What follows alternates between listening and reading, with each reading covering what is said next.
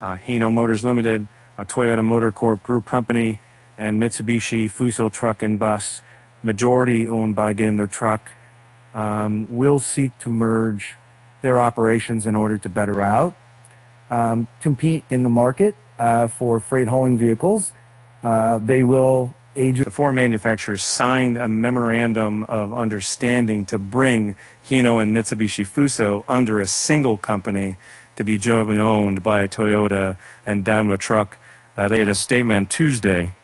They plan to sign an agreement by March 2024 and integrate the business by the end of the same year.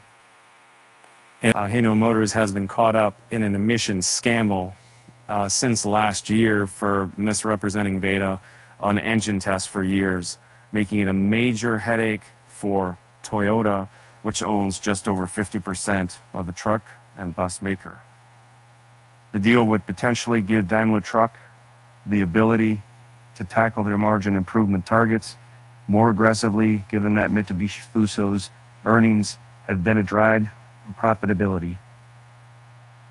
The new company in Mitsubishi Fuso bring in new management expertise and also help them save on purchasing costs and development.